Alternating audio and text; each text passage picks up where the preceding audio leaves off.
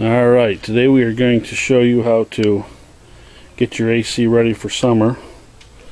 Last week I was sitting at home and I got a text message that says, "We are not barbarians, we need air conditioning." So I took that to mean that my customer needs us to come out and look at their air conditioning.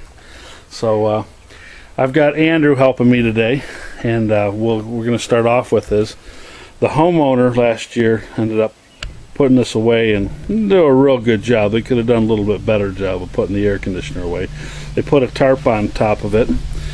If you look, it's always good to cover the very top, but if you look at the coils, when you cover it up for winter, you shouldn't cover it up all the way to the bottom with plastic. You should only go about 2/3 of the way down and cover the top. And the reason for that is so that it can still breathe and it doesn't rot it out. So Andrew, you want to take that cover off of there.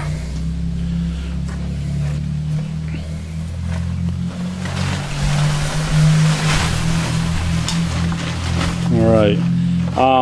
Why don't you, Andrew, why don't you take that hose and rinse that stuff off of there. Right now we've got the power and everything off of this unit. So rinse some leaves and stuff off there, Andrew, is what I'm...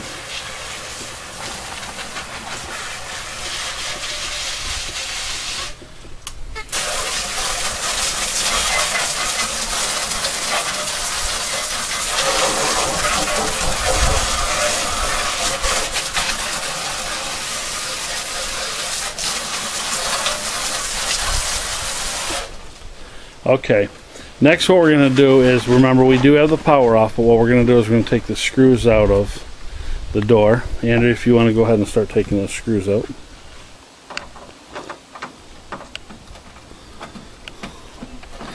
What we're doing is getting to the electrical section. There's a screw there, a screw on the very top, and a screw on the other side. And those 3 screws should get us to the electrical.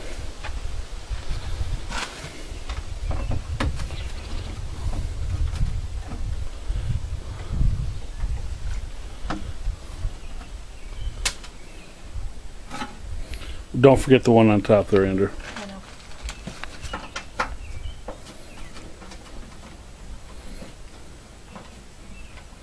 I know. Now he'll set that on top.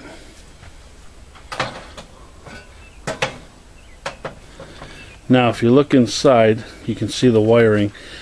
Hey Andrew, is that wire burnt off right there? See where the light is? Is that wire good, or is it burned off of there? The brown wire? Yep. It's on there. It's on there? Okay. Okay. What you see in here is you're going to see a few different things. You have what we call a capacitor, which is that piece right there. Over here to your right in the back, that's called a contactor. And what we're going to do is we're going to check the amp draw.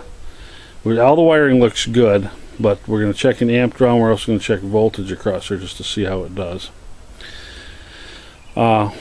If you want to, Andrew, go ahead and open the electrical box, and you can put the power, pull that out because it's in the off position, flip it over, and push it back in. Okay. Not going in all the way. Not going in all the way? Nope. Alright. See how it lines up? Does it say on when you flip it over? Yeah.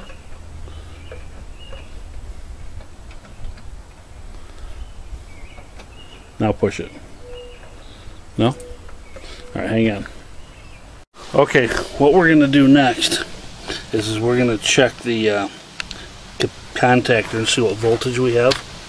So as you look at the meter, we have nothing. Go ahead, Andrew.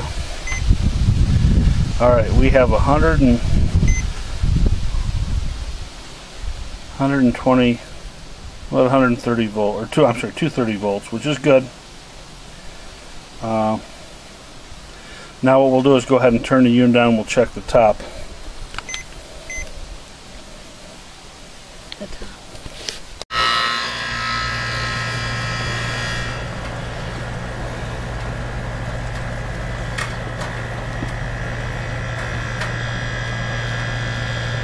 Alright, we went ahead and started the unit. Now that meter I have is probably, I don't know, $125 meter. You don't need that expensive a meter, just go buy yourself a real cheap one at the hardware store. He checked the bottom where the main power comes in, that's how he got that power reading. Now he's going to check the top and we're going to see what voltage he has there. Go ahead and check the top, Andrew. Check it again. But now you're going to check the other side of the on the top part. Look in there, you'll see what I mean. There's wires coming out the top. Yeah. Hold one on each one. So red on black, I'm guessing. Don't matter, doesn't matter. Just one on one and one on the other. Hold it on there, ready? We got 230 or 229, 230. We're right on like we were before. So, okay, so we're good on the electrical for that part. Now what we're going to do is we're going to do an amp check. If you look at the faceplate of the unit,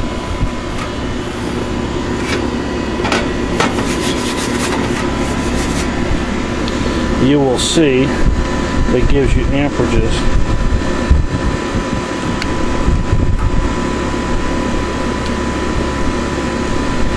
It says unit supply 208, 230. Compressor is 12 run load amps. That's what RLA stands for. And the fan motor has 5 full load amps. Or 0.5, I'm sorry, 5. Yeah, 0.5. So about 12.6 is what we're looking for our amp draw. So now we'll check our amp draw on the unit. Alright, go ahead and check the amp draw on that. What he's checking is the 2 lines coming in, the 2 power lines, one at a time. Now what do you got reading on there? Nothing new.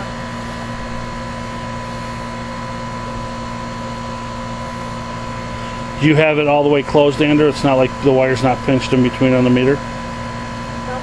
On top.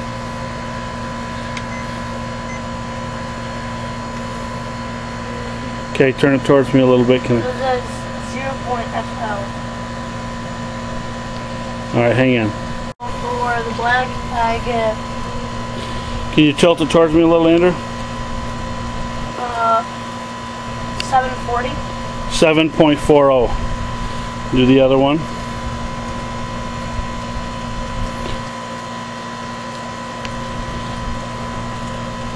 Turn it this way and hold it. And 7.12. yeah. 7.10. Okay. 7.10. Okay, so we're looking good on there. That all looks good. Now what we're going to do is we're going to take the temperature of the line set. Andrew, if you want to take and see where see right there, Yep. you're going to have to give me the temperature of what that is. Here, I need a thermometer. You just hold the button on the back. Got to get right to it. Get right up by it.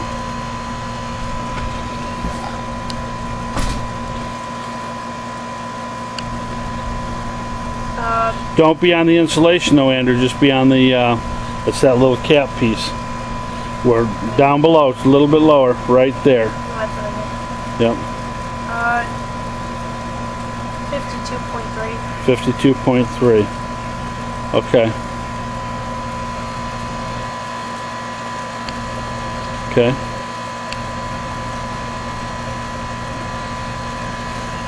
Now there's a little insulation missing that should be replaced right there, but grab that, Andrew, and see if that feels cold, that line right there. Right here? Yeah, the old systems you'll feel cold. Feel cool? Yeah. Like it'd be sweating if it were hot out? Real hot out? I'm not. No? Okay. Pretty Well, cool. 52 degrees is pretty cool. Alright.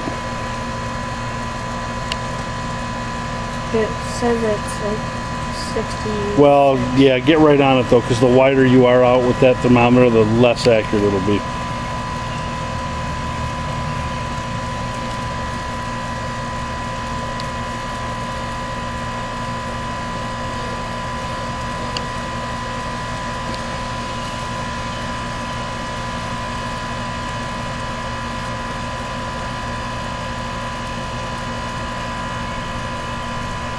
It averages out to 58.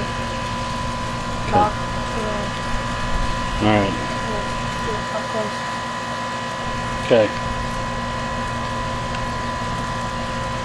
Now, something you won't be able to do, but we can do, is you can hook your gauges up and tell how your charge is. We're going to do that in a minute. We're also going to clean these coils. Cleaning the coils is something you can do on your own. Checking the Freon level, you're supposed to have a special license that I have, an EPA license. So you can get those online too. It's not a big deal to get an EPA license.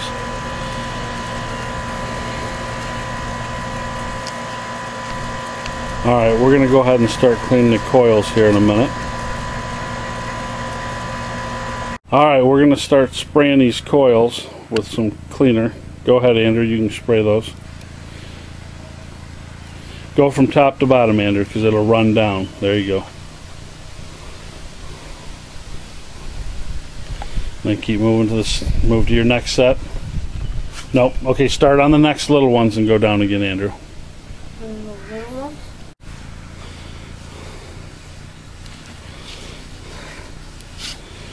Even though the coils may not look that dirty, they have a lot of times have a double row of coils in there. Those coils can be pretty dirty.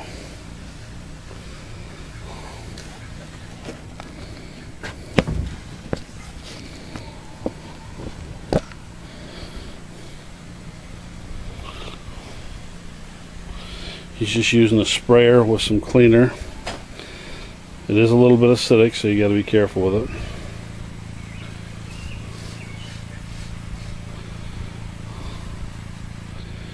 That foam's coming out. Just keep working yourself way right around the back. As you can see, the dirt is just pulling right out of there. Extremely nasty.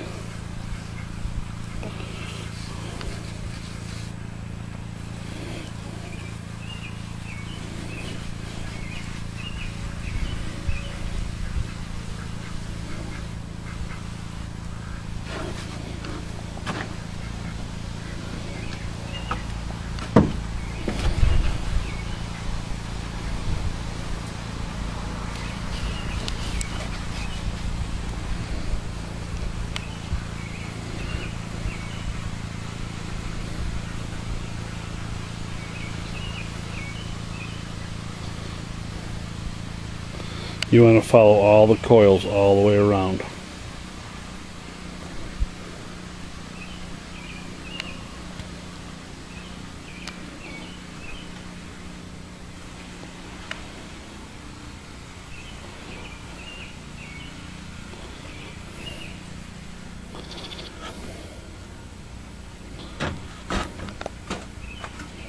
Right.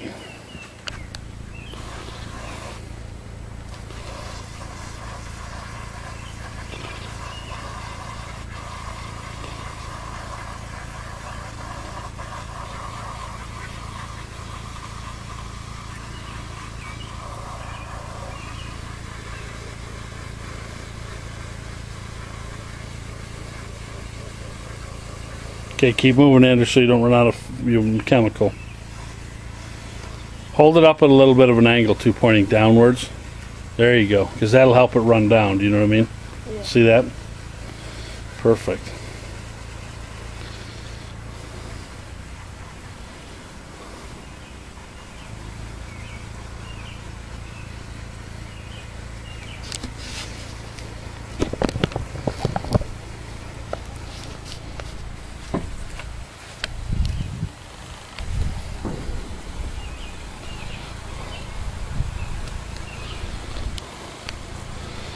Now what we'll do after this is we'll just take a hose and we'll rinse this off. Once Andrew's done putting a second coat on.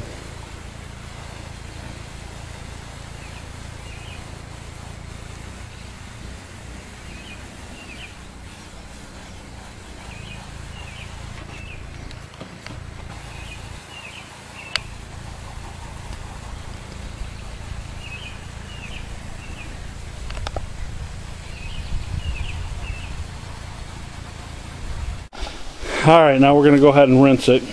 Andrew, if you want to go ahead and start rinsing. Nope, stand back and rinse it. No.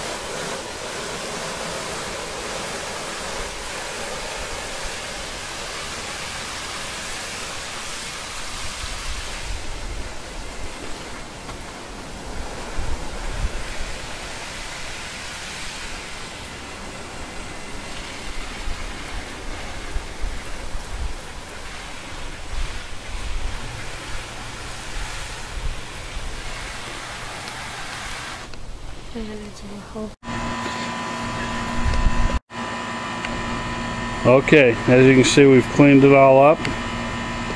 And as far as the homeowner goes, that's about as much as you can do.